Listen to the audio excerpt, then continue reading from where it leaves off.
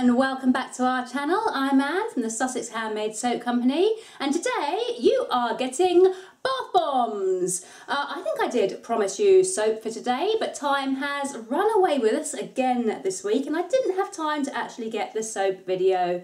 I was going to say finished. Let's be honest, it's not even been started. So, bath bombs, yay!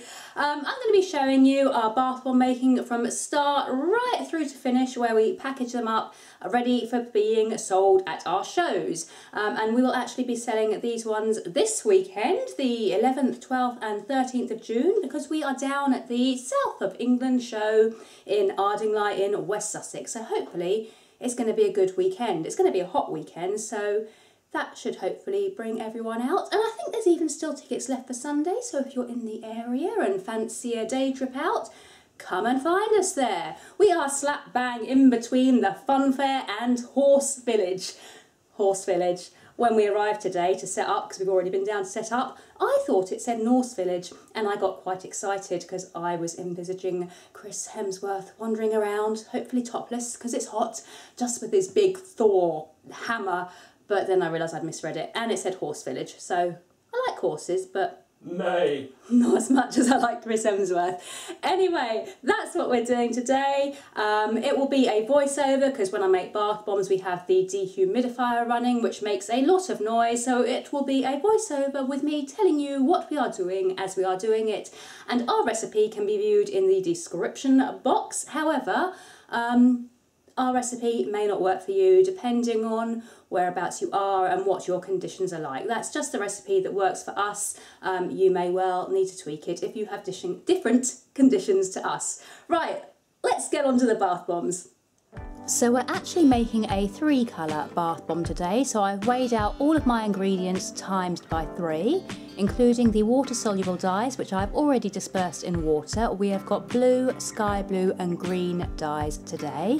I'm actually only going to be showing you me making up one of the mixes, because I did film all 3 and it got very boring very quickly. So I'm showing you me making the sky blue mix. So this is our bicarbonate of soda and our cream of tartar, and I'm just adding in the water now, which has been mixed with the sky blue water-soluble dye. Once I have tipped all the water in, I begin mixing, and I have definitely discovered that mixing is absolutely the key to a good bath bomb. So many people say it, and it really is a key factor. So I'm really just kind of scrunching it with my hands and really working it to make sure that I've got it all incorporated really, really well.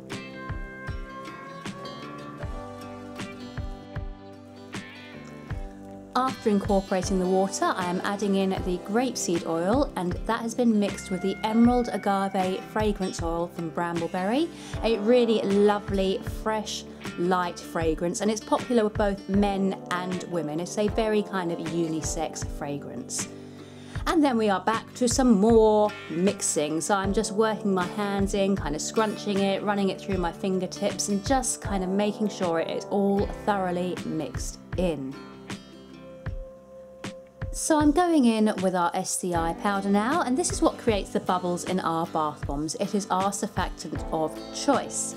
It is a very fine powder, so I am wearing a mask just to protect my throat and my lungs, and I'm now mixing it in really thoroughly. Bath bomb making is a little bit like the exact opposite to pastry making. Making pastry, you want a nice light touch, you want your palms to stay clean. Bath bomb making, get your hands in there, scrunch it up really well. If your hands are clean after you've been making bath bombs, then you have not mixed thoroughly enough. To be honest, I think I perhaps slightly undermixed our mix today, but it still came out okay, just perhaps not quite as smooth as I would have liked. Finally going in with the citric acid, and again we are going to mix this in really, really well.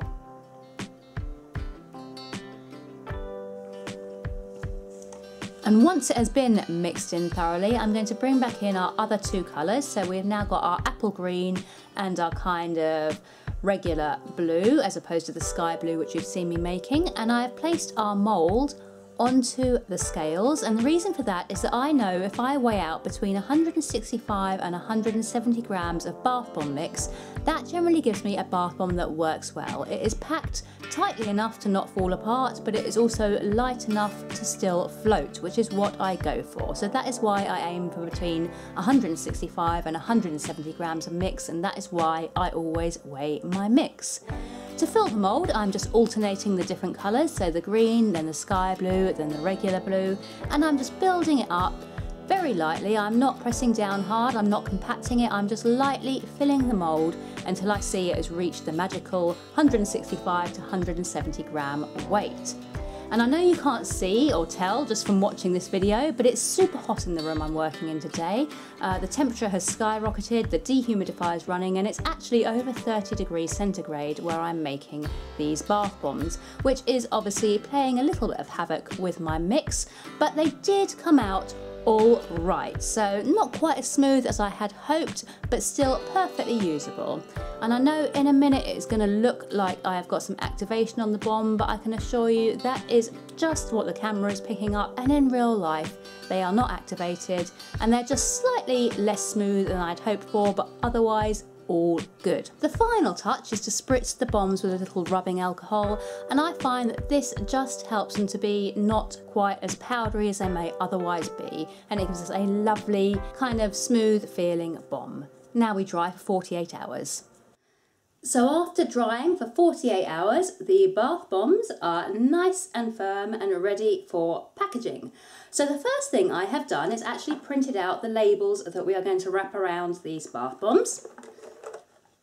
So I've just printed out onto card our bath bomb labels.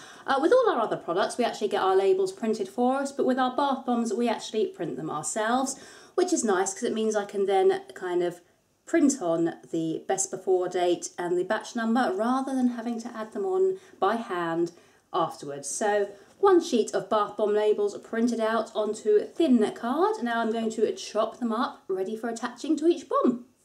So the first thing I'm going to do is cut my labels out using a Stanley knife and a ruler. I've already chopped the excess of the labels, and I now just need to slice them up into individual labels for our bath bombs. So I am just kind of carefully lining up the ruler, and then again carefully dragging the Stanley knife down and through.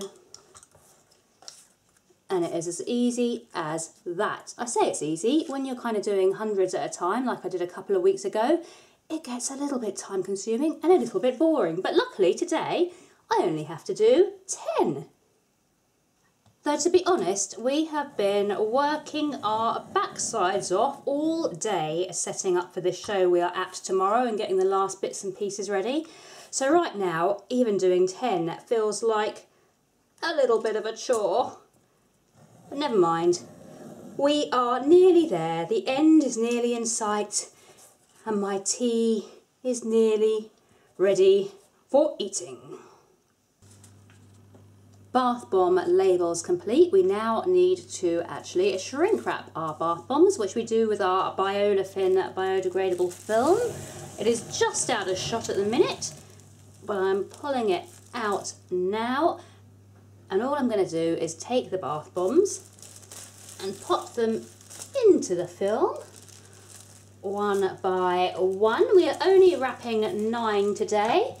The 10th one that I thought we had was actually my spare leftover one that I did with the leftover bath bomb mix. So that is for my bath because it is not quite heavy enough to be able to sell. So 9 bath bombs going in to the Biolefin today.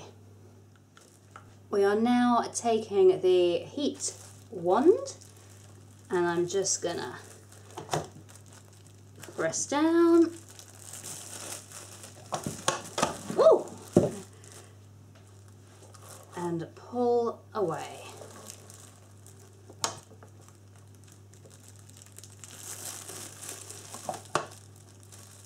And now again I'm using the heat wand to just kind of seal them into their individual little packets.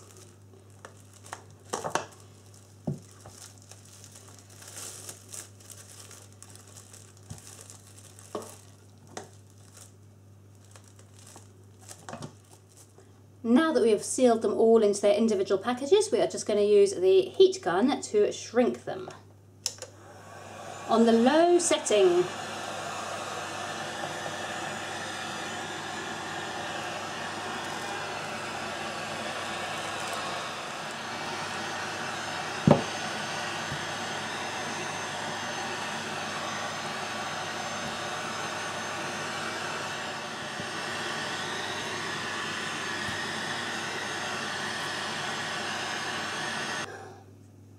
So now all the bath bombs have been wrapped with one layer of the shrink film, we are going to attach the labels.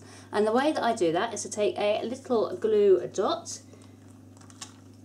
and just stick it to the underside of the label. Then I grab a bath bomb, go round the satin ring, and this is kind of fiddly, and then press to fix, and that is a 1 labelled. Now we just need to do the other 8.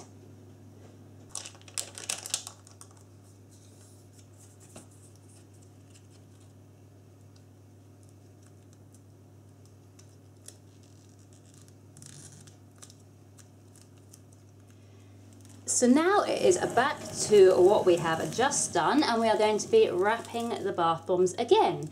And the reason we actually give them 2 layers of the shrink film is that this shrink film is very thin, and fairly often we do get kind of little holes and marks in it, and we just feel that giving them a second layer just gives them that little added extra bit of protection, because I am really conscious of wanting to protect these against humidity, because so many of our shows are outside and we don't want any humidity worries or things like that that could potentially damage the bath bomb. So that is why we shrink wrap twice.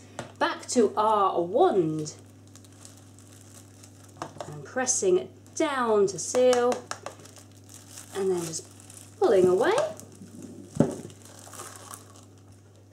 And now again to cut them or chop them into individual little pouches.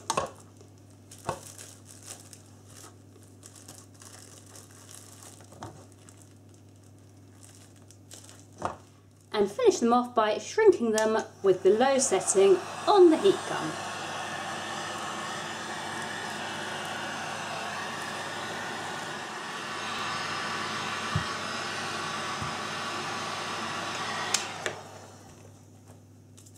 There we go, all finished.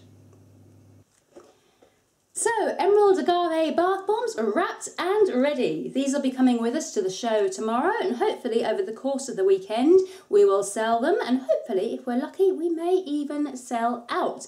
Fingers crossed on that one. If you would like one of these but can't make it to the show because you live hundreds of miles away or are just busy, then all of our products can also be bought online through our website just here. And if you use our YouTube discount code, then you can also get 20% off. If you enjoy our content, please do hit the like button, hit the subscribe button, and leave us a comment. We will be back on Tuesday with another video, and until then, have a lovely weekend. It looks like it's going to be glorious weather, so get out there and have some fun, and we shall see you next week. Bye!